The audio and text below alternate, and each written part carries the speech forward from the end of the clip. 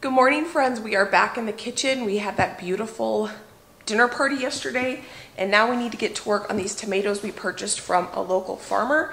If you missed yesterday, my local farmer friend, who's an organic farmer, called me and said, I've got canning tomatoes for you for a really good price if you want them.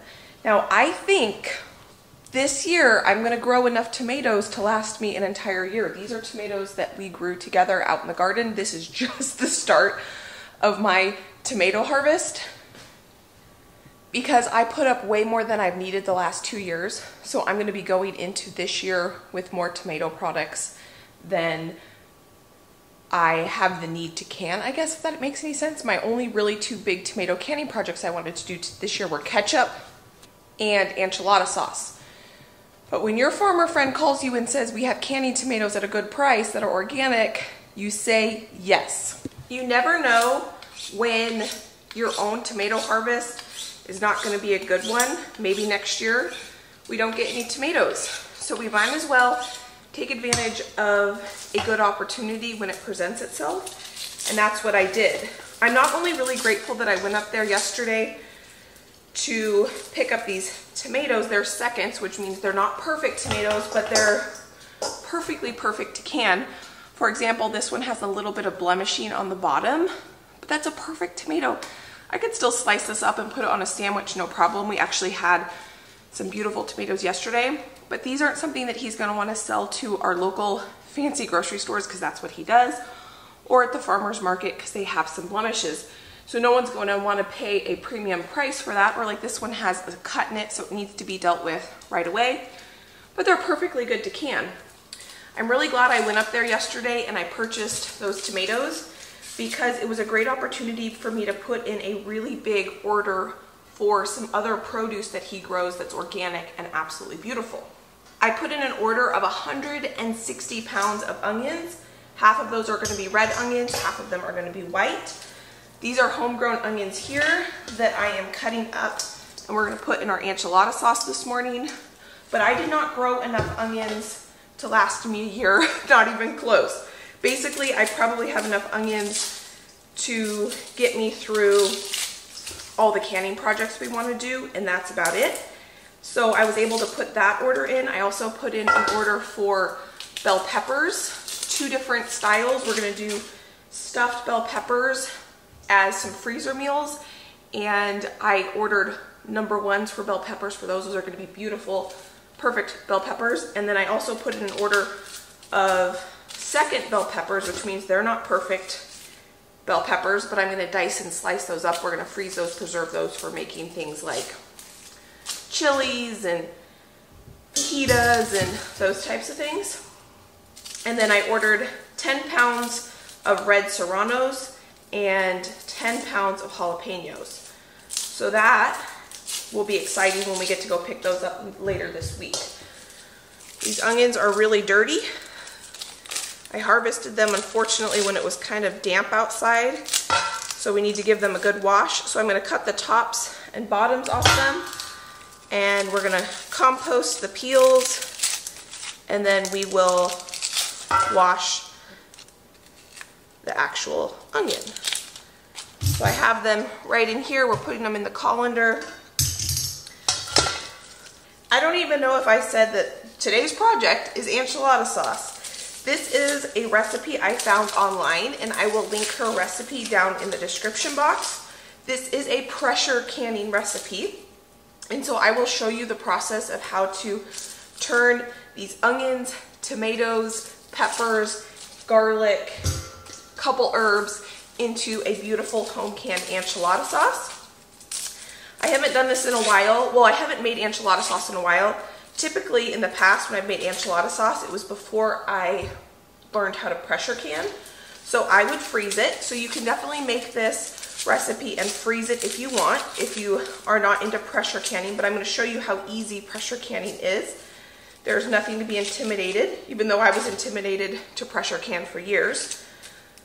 So now I'm excited to be able to make homemade enchilada sauce and have it on my pantry shelf, because the enchilada sauce that you buy in a can has a lot of silly ingredients in it that aren't necessary to make a beautiful, tasty enchilada sauce. And one really nice thing is I don't have to make dinner tonight. We are heading out to a family member's for dinner tonight. So I can just enjoy being in the kitchen and getting these projects done. And I know that someone else is going to be taking care of dinner for me, which is always a good thing. We are going to get to this pile of dishes. But last night I got the dishwasher running and they didn't all fit. And I wanted to get this project going today before I unloaded and loaded the dishwasher, because this is going to have to simmer on the stove for a while. So I know I'll have time to do that while we're cooking the enchilada sauce. So just trying to be a time efficient, even though normally I like to start with an empty dishwasher.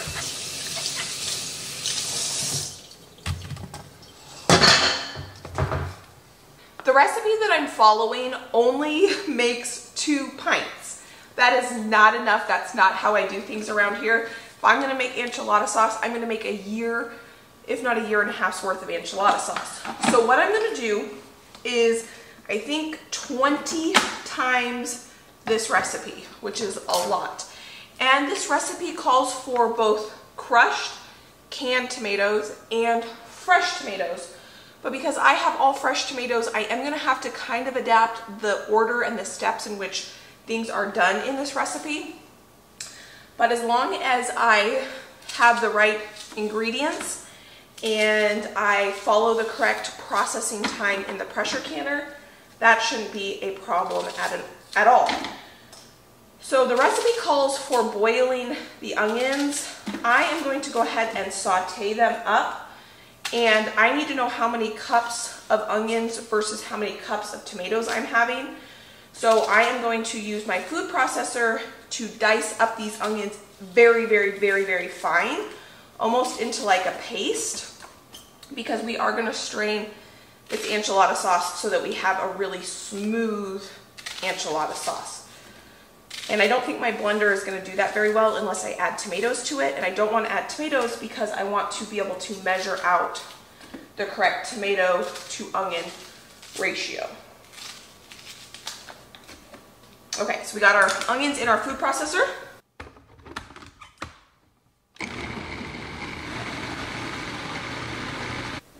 You can see how liquidy we have the onions. That is exactly what we want for the next step in this process. This pot is what we're going to make the enchilada sauce in. And I just want to say a huge thank you, because this was a gift in my P.O. box, and let me show you how big this thing is. For comparison, it's massive, and it's super, super heavy bottom. Last year when I made salsa, which I don't need to make this year because I have enough of it still, I made my salsa in my canning pot, which is a very, very thin pot, and this is very heavy, so this is going to be awesome for canning. Not only to make canned products in, but this is big enough to water bath can in. I'm so excited about it. This thing is huge. You can see how big it is next to me. And then also last year, I didn't have a stir stick that was big enough to put in my big canning pot to make my salsa. So I was gifted these in my P.O. box as well. And look at this. Plenty big enough. Love it. I'm so excited. You guys are such a blessing to me. Thank you for being you. Thank you for being here. Thank you for helping build this amazing community. I just appreciate you. So what we're going to do is we're going to start with a little bit of oil in the bottom of our pot. Now maybe that's a third of a cup, quarter of a cup of oil, but this is a big pot. I can link this pot down in the description box if you're interested in it, because like I said, it's huge and awesome. So, so grateful for this pot. So I'm going to turn this on. We're going to get our onions in here, and I'm going to keep doing this until we get all of our onions pureed in the pot cooking. We're not looking to caramelize these onions. We just want to cook them a little bit.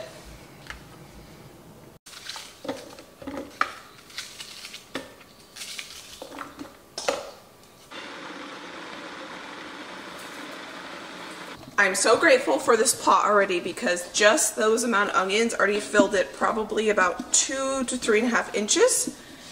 So we're going to cook this and kind of get these onions cooked a little bit while we start processing the tomatoes. So to process these tomatoes, all we're going to do is take the tomato and I'm going to cut the core out. We'll cut out any bad spots. This is kind of where this one tomato I showed you earlier had a little bit of blemishes, no big deal. We're going to stick these tomatoes in our high-powered blender and we're going to blend those up. And there is a measuring cup on the side of this, so I'll be able to measure how many cups of tomatoes we will be processing.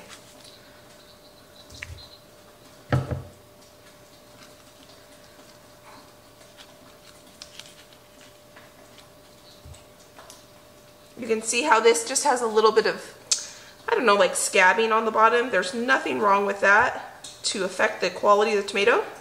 I'm just going to cut that off. I'm not going to skin these tomatoes at all. That might be a controversial thing. I never have skinned my tomatoes when I can them. I did it the first year and I was like, wow, that is way too much work. And I didn't feel like it affected the quality when I just make crushed tomatoes or salsa. But according to the real directions of canning, you are supposed to peel your tomatoes, except for this recipe does not say you need to peel the tomatoes. So I'm not going to do it. Now, there is an exception to that that I'm going to do this year. I want to make ketchup, like I said, and I did not like the peels. You know what? We are technically peeling these tomatoes because we are going to run this through a fine mesh strainer. So I take that all back. We are peeling these tomatoes, but we're going to do it later. But my ketchup that I made, I didn't peel or de-seed those tomatoes, and I did not like the texture of it as a dipping ketchup. The flavor was fantastic. I put it in things like meatloaf, sloppy joes, sweet and sour meatballs, anything that called for ketchup as an ingredient, I used it up no problem.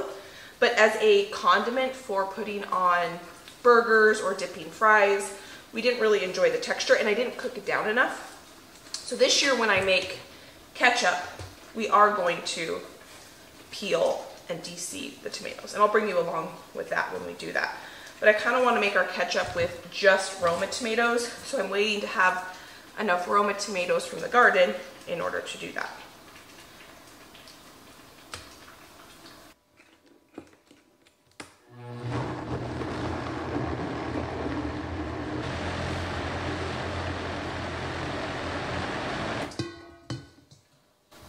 So I'm not quite ready to put this tomatoes in the pot yet because I want those onions to cook down a little bit. So I'm just going to transfer them into this big bowl so I can keep processing the tomatoes. So each one of these holds 8 cups.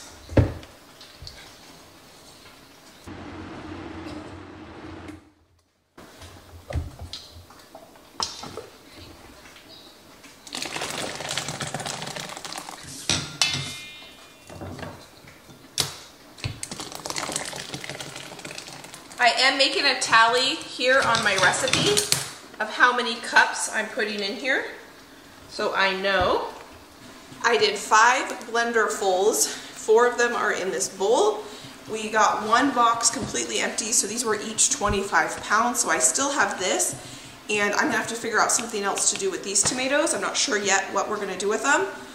But for now, we're gonna get these tomatoes in this pot. These onions are nice and cooked. I can tell by the sound of the bubbles that a lot of the moisture has cooked out of them and they are getting cooked. But before I add any tomatoes, I want to add some salt. I'll start with that much. Remember, this is a massive, massive pot. I hope all of our tomatoes will fit in here. I don't know if this was a good idea.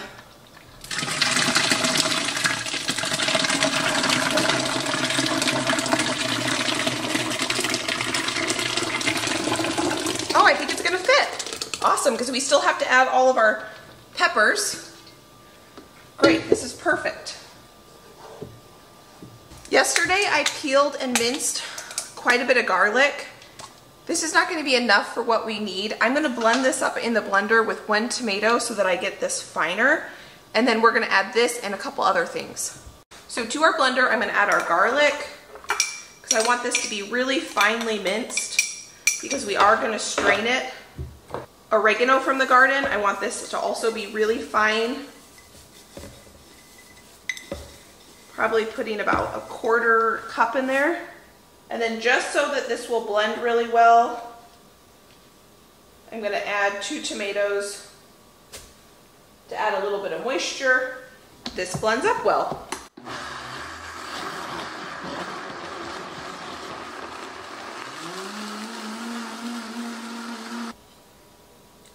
That smells so good. Oh my goodness. Oh, that oregano and garlic. I was a little worried I was going to make that a little too oregano-y. I don't think so. I think that's going to be perfect. So we're going to get this in the pot. Now the recipe says that this needs to cook for at least a ½ an hour, but that's when you're only making 2 pints. And we're making a whole lot more than 2 pints, so this is going to have to cook for a while. Plus we still have to put all the peppers. We have to toast the peppers, blend those up and put those in here as well.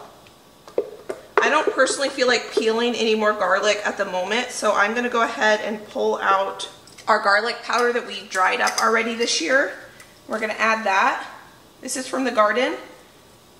Add quite a bit. Remember, this is a huge pot. Mix that in. This is obviously the really early stages of this recipe, but I do want to taste it. We're making a lot. I want to make sure it tastes really good as we go.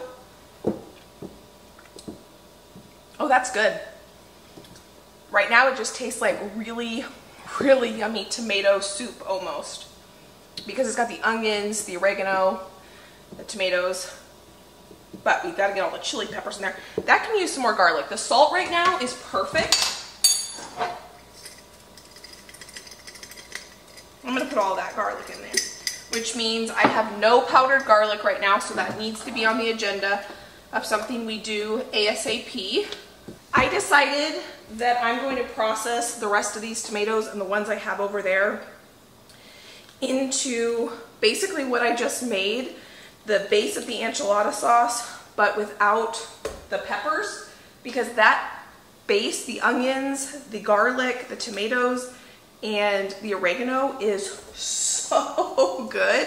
I might leave the oregano out so I can add it later, but the onions and garlic in that is so delicious. So I am going to blend up these tomatoes, because these tomatoes have to be dealt with today because, you know, they are extremely ripe and they're ready to be processed. So I'm going to blend these up just the same way we blended up the tomatoes over there. I'm going to blend up a bunch more onions, and in my roaster pan, we're going to get all of these tomatoes. Not the best idea. It's smoking. I was Googling how long to pressure can just the base, the onions, and the tomatoes for, and so I have this way too hot.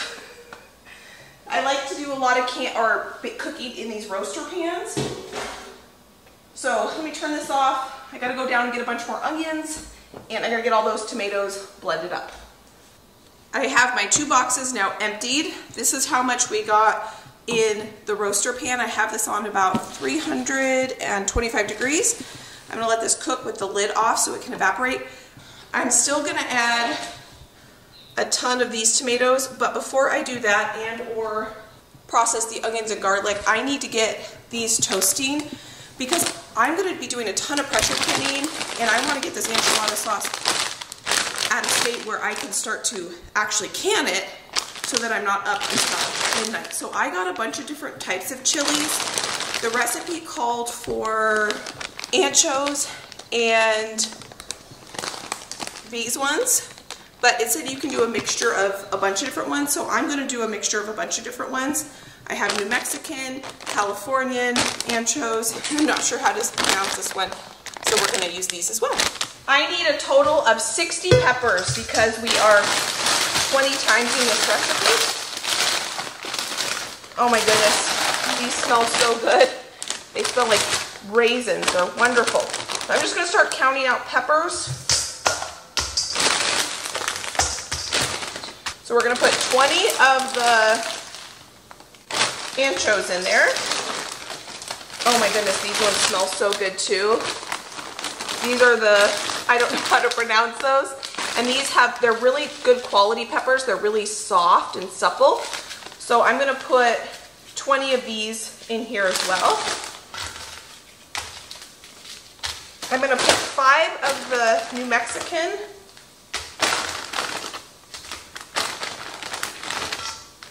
I'm gonna do 5 of the, no, I'm gonna do 10 of the Californians.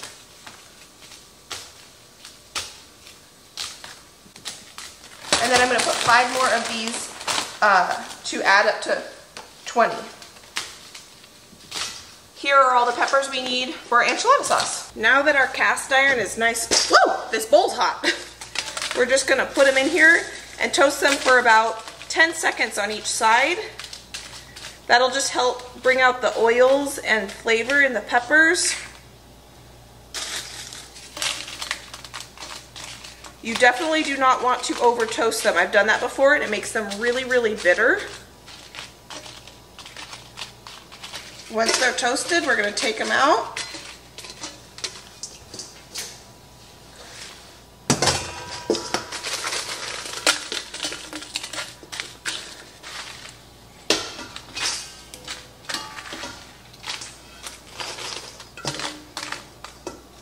You have to be careful with these really dark ones, because they are hard to tell if they're getting too dark.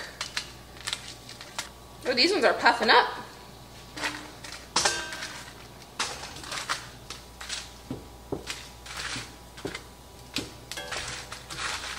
Okay, we have all of our peppers toasted. Turn this cast iron off. While we were waiting for the peppers to cool down, I washed up a bunch more onions for our sauce that we're gonna be making in the roaster, our garlic. These are those elephant garlic peels, or cloves, you can just see how big they are. Now that our peppers have cooled, what we need to do is de-seed and de-stem them.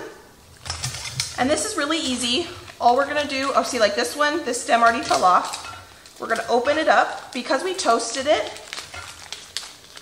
they're a little bit more pliable because they've warmed up. You don't have to be perfect with the seeds or anything. You just kind of rip it open and let the seeds fall. And then we're gonna put our pepper skins over here. A lot of times the seeds will just kind of come out. Making enchilada sauce is not hard, but there is a little bit of a process to it, and that's why if I'm going to go through the effort of making it, I like to go ahead and just make a lot of it so I don't have to do it as often. I love doing stuff like this though. See how the seeds just fall out? They smell so good. So you don't have to be perfect. There's still a couple seeds in there. We're not going to worry about that at all. Just plop that in there. This is what we have left out of the seeds and the stems. And this is what we harvested with all the peppers. So let's go ahead and go on to the next step with these peppers. What I'm going to do, we're going to take our peppers and we're going to put them in a pot. And we're going to boil these peppers until they're really soft. We're gonna have these peppers come up to a boil and simmer for at least 15 minutes until they're really, really soft. And then we will blend those up. What I wanna do now is get these onions pureed and into our roaster pan.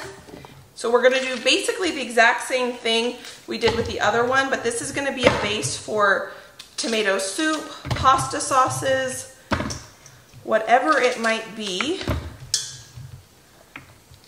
I just really love that flavor. I've never canned anything like that before, and it just tasted so delicious. We're gonna pressure can this as well.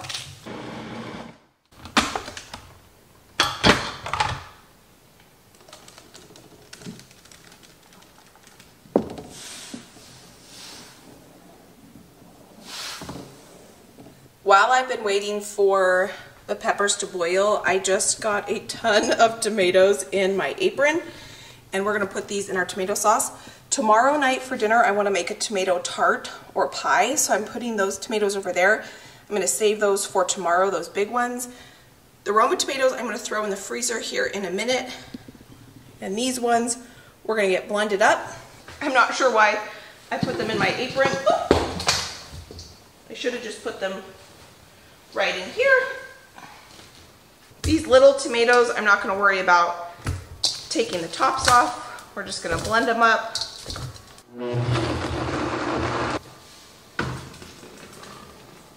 Now the way I normally do this is I will put these tomatoes whole in my roaster pan, and I will use a stick blender to blend them when I'm just making like a crushed tomatoes, which basically that's what I'm making here. Well, my stick blender broke, and so I do need to get a new stick blender. I just haven't had a chance to order one yet. So I am going to do that here pretty soon so that I don't have to use the blender, because it is a lot faster. Oh, my peppers are boiling. I do have a wooden spoon in my peppers. So before I process all the tomatoes that I have in my freezer, I'm definitely gonna pick up a new stick blender, because it's a lot faster to throw frozen tomatoes into the roaster pan or on the pot on the stove and have them cook from frozen and then just whiz them with a stick blender than to have to go through the process of continually using a blender to blend them up before you cook them down.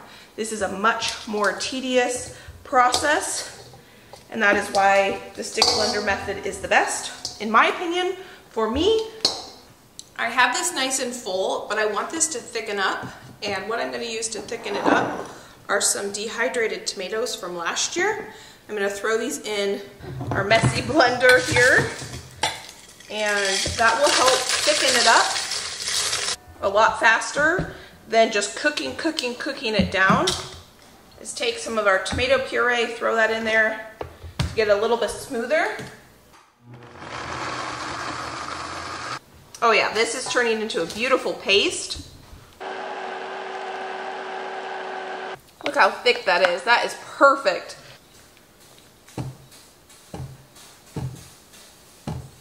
I decided to blend up the whole entire container of these dried tomatoes because I have one more gallon in the pantry. This stuff tastes so good. And what this is gonna do is it's gonna allow me to be able to can this up a lot faster, because it's gonna thicken this sauce a whole lot faster. I'm using those dried tomatoes like tomato paste. Some people like to put tomato paste, canned tomato paste, in their tomato products.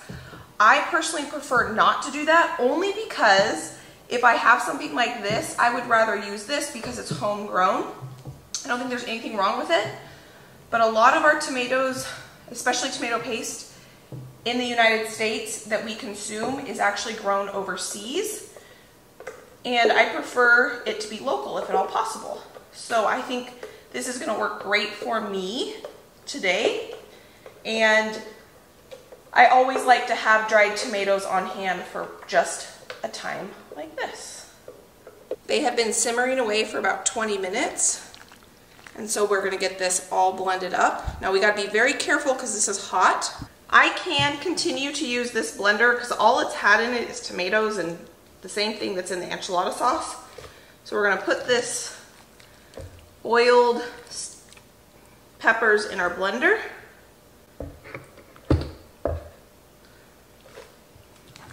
Because this is so hot, I don't want to burn myself. So we're gonna take our liquid, and we're going to use that to blend up our peppers.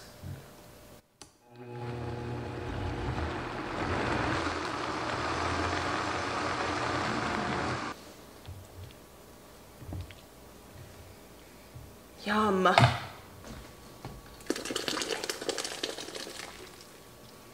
This is what turns this tomato sauce into enchilada sauce. I'm going to blend up the rest of the peppers and get those in here. This is the last of it, mostly just the liquid And now we're gonna let this simmer. I need to taste test it. It might need a tad of sugar, and we need to test the salt level because those peppers didn't have any salt in them. But look at that beautiful color. That is such a beautiful color. Now it feels like I'm stirring the cauldron. So let's give this a taste test.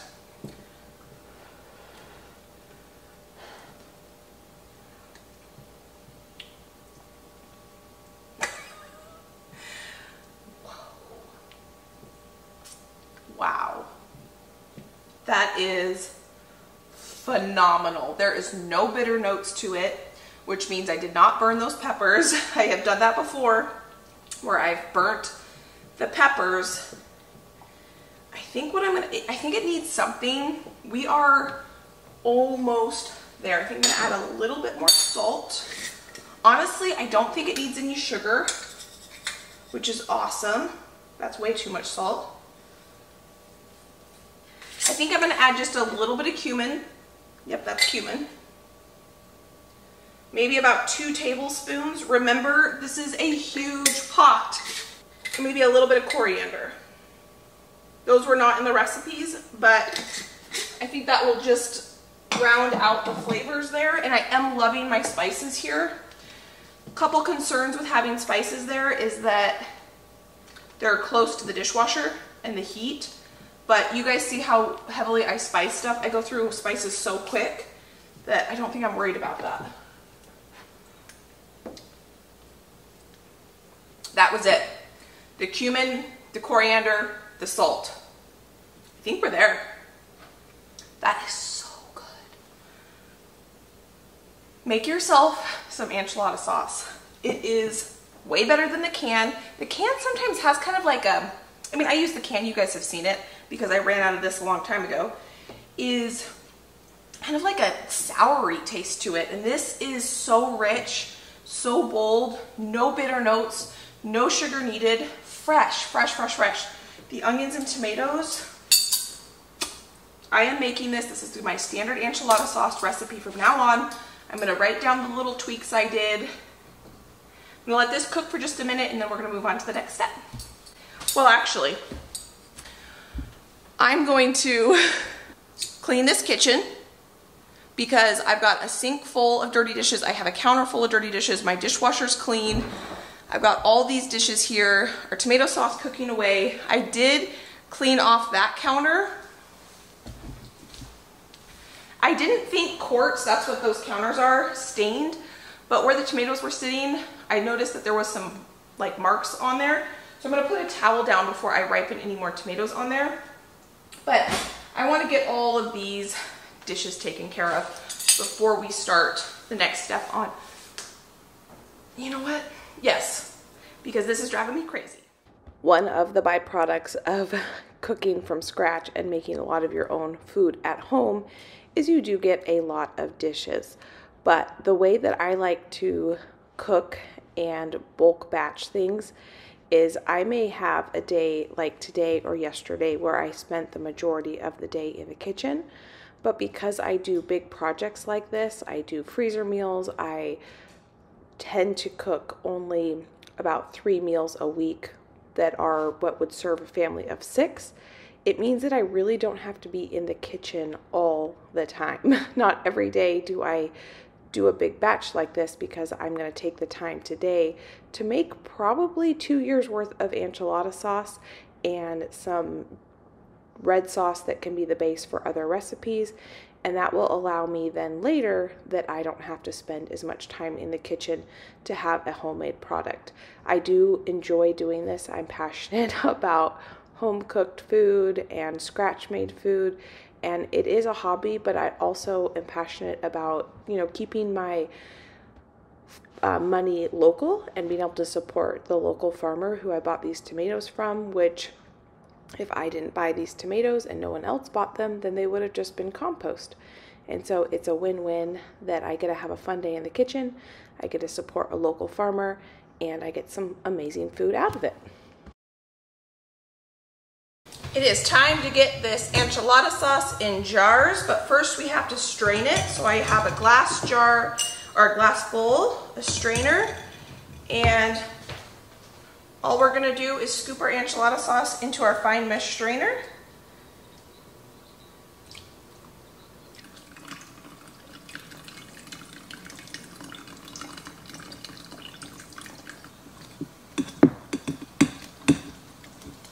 I quickly realized this method was going to take way too long. So what I just spent the last 20 minutes doing was setting up my sauce master. I had a hard time figuring out where exactly I could fit it in the kitchen where it would attach. And we're going to use this in just a minute. But first, I'm going to get a load of this sauce in our electric pressure canner, so that we can at least have something going in the canner while we work on other projects. I have our electric pressure canner heating up because this is hot pack. We're putting hot sauce into the jars, so we need the water that we put these jars into to be hot.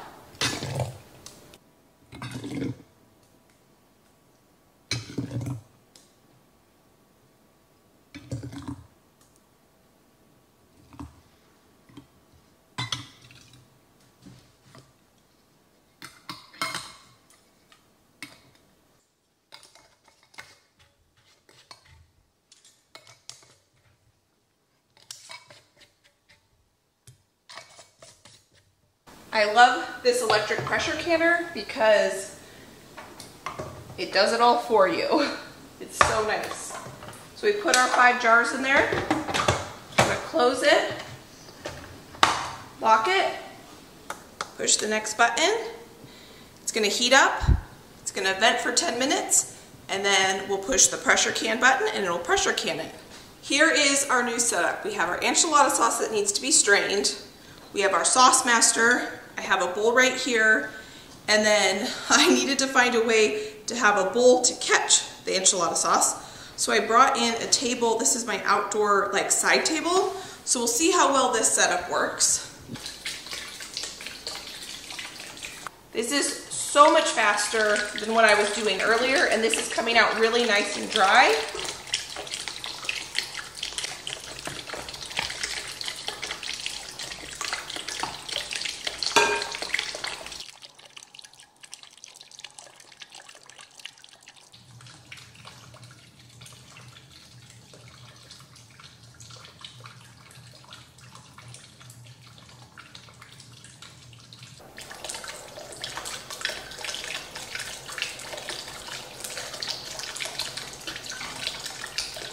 This is hot, so I need to be careful, but I'm going to start, I need to get another bowl too. A little sketchy here. I put a towel all over this thing just because this is a little splashy. Okay. This is hot, so we need to be careful.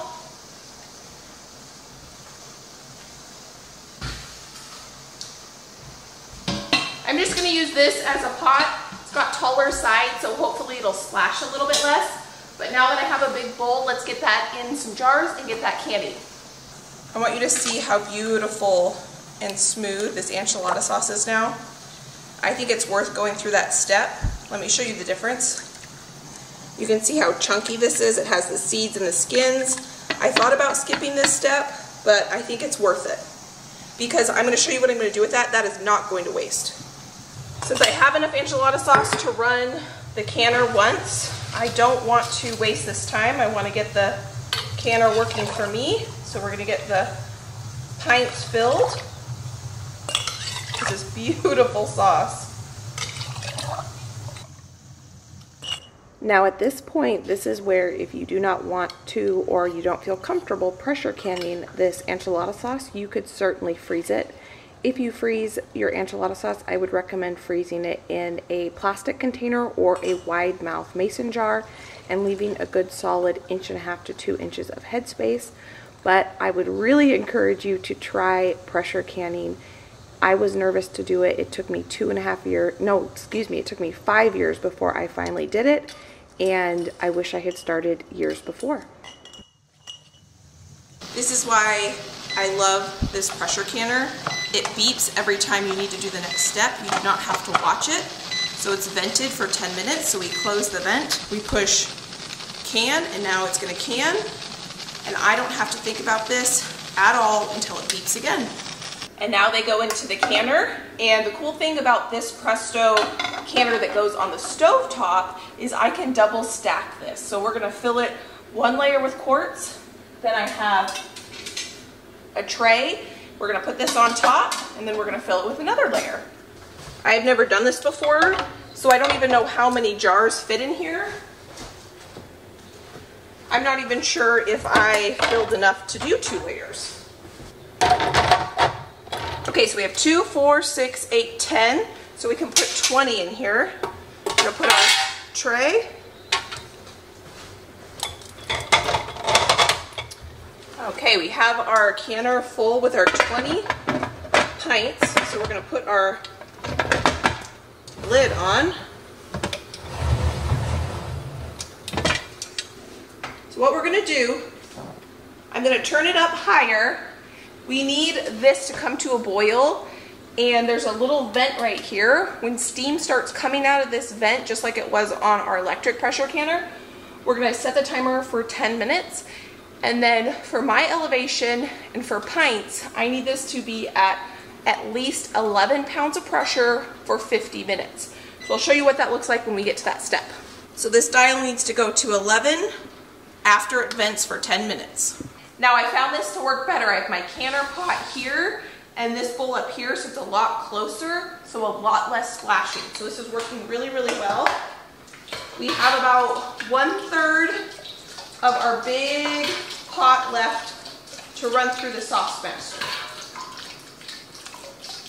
And this is the last of the enchilada sauce going through the food mill. How incredibly satisfying. I have my 2 freeze dryer trays here. 2 of my trays already have mashed potatoes on them from yesterday. And we are going to freeze dry this pulp, and we're gonna turn it into basically chili powder, because that's what it is. It's got a bunch of chili peppers in it, onions, garlic, and tomato. And we can put this in anything we would put chili powder in. I'll powder it up in the Vitamix after it comes out of the freeze dryer, and this will be basically a homemade taco seasoning because it also has the cumin and coriander in it as well.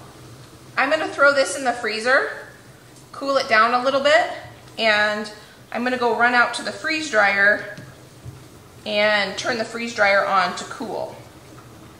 Now I'm going to go ahead and just fill all the jars from this tomato sauce. I love putting in the, what is it called? The dried tomatoes, because this thickened up in a matter of 2 hours cooking in here versus, or maybe 3, versus I normally cook my pasta sauce or something like crushed tomatoes overnight. And you definitely don't lose as much because you're using that dried tomato to thicken it up. So I'm gonna make sure that I dry a bunch of tomatoes this year so that I can do this next year. I think I'll have plenty of tomatoes. My tomatoes are just really starting to come in. The nice thing about pressure canning these tomato sauce too is I don't have to add any sort of acid or lemon juice or a citric acid to make this more of an acidic environment for safe water bath canning, which is nice because it makes for a sweeter tomato sauce, which is what we all want. My pressure canner on the stove is starting to vent, so I'm going to set the timer for 10 minutes.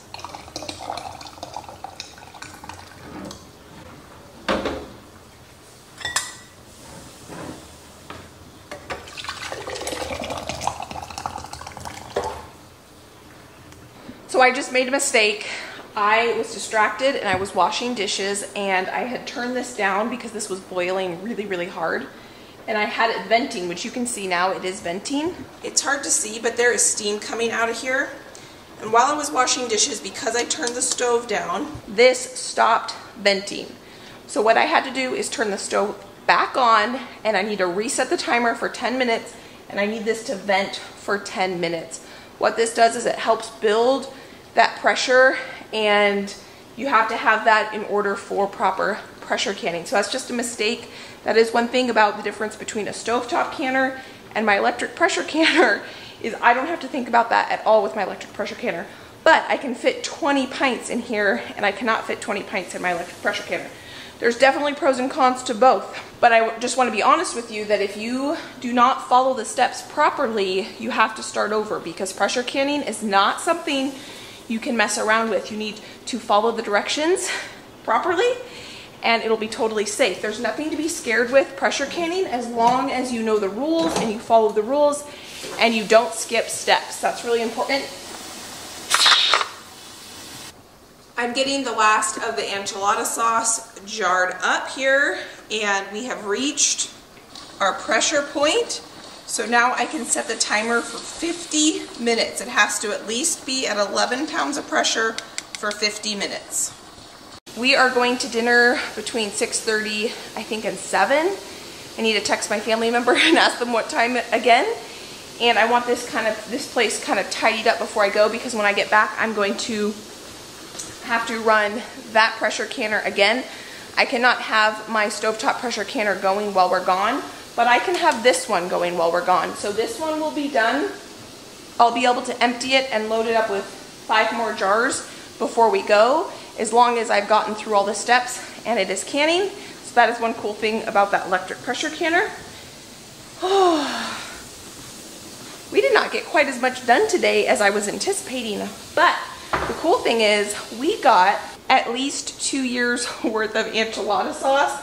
I think in here, the enchilada sauce is a little bit labor of love, but if I'm gonna do it, I might as well go big and not have to do it next year. I do like to sometimes can 2 years worth of something if I can, just in case next year I can't get that product, or I don't have to then can all the things every year. It can be a lot of work to do this canning thing. I enjoy it, I love it, but if I had to can every single thing every single year, that would be a lot. I don't have to can any salsa this year, except for salsa verde, because I know I didn't can enough of that last year. But I know that next year, I am not going to have to can enchilada sauce, because this is probably more than enough to get us through this year and next year. That is my timer for this enchilada sauce. So I'm going to turn this off, and we're going to let this cool down completely before we do anything with it. It is time to go to dinner. I thought I was going to have time to empty my electric pressure canner and refill it before I went to dinner, but it is not cool yet. So both of these will be cooling completely. After dinner, I will for sure be loading up more of this tomato base into the electric pressure canner. I did get all the rest of the enchilada jars jarred up and ready to go, and I got 99% of the dishes done. I still need to wash the sauce master, and I'm just letting that soak with the roaster pan. I love using roaster pans in canning projects, but they do get really hot, and so the food does kind of crust on the side, so it's good to let them soak before you scrub them, so I'm going to do that. This I could have washed, but I'm tired, so I'm going to go run to dinner. I'm going to go enjoy someone else's cooking, and then we will be back to take care of the rest of this.